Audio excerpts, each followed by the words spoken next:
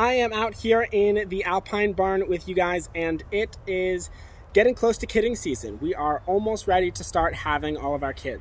So these girls are all pregnant. They are in here and they are starting to get quite large. You can see some of them are starting to drop, which is a term we use for when their sides start to cave in like that. That is one of the ways that we can tell if they're starting to get closer to delivery. Their sides will cave in like that. We call it dropping.